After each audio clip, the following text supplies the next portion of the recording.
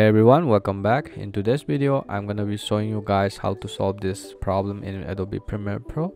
When you exported a video and you find that it's a tiny 24-byte file with no video playback, no sound at all. So well, in this case I'm gonna be showing you guys how to fix this problem. So let's get started. So here's the problem. After exporting a 1 or 2 hour long video, the result file is only 24-byte, and when you try to play it, there's no video and no audio at all. This issue often occurs with the long video, and it is usually related to the available storage on your drive. As you guys can see, the file size is large, and if your storage drive is running low on space, it can lead into this problem. Even if you have 11 gig of free space, the issue may persist. So what can we do to fix it? Firstly, make sure your storage drive has enough free space. If your local drive is almost full, then consider freeing up space by deleting unnecessary files. However, if you're still encountering this issue, then it's time to choose a different drive with more available space. So in my case, I will choose this drive, local disk C, instead of L.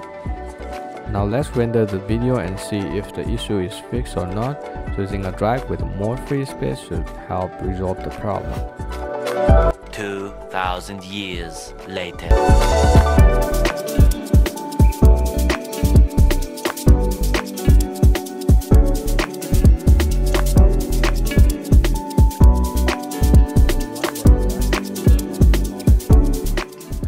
There you have it. As you guys can see, by selecting a drive with free space, the export is successful and we no longer face the 24-byte file issue.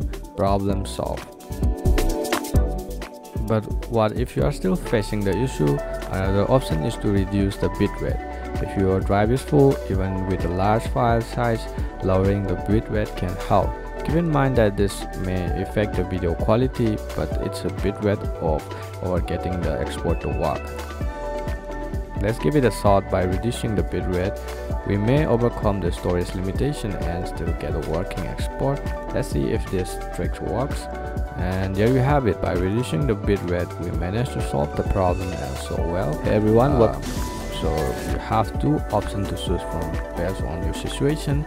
I hope this tutorial was helpful in addressing this Adobe Premiere Pro exporting issue. If you found this helpful, don't forget to give it a thumbs up and subscribe for more tutorial. Thanks for watching, and I'll see you in the next one. Peace.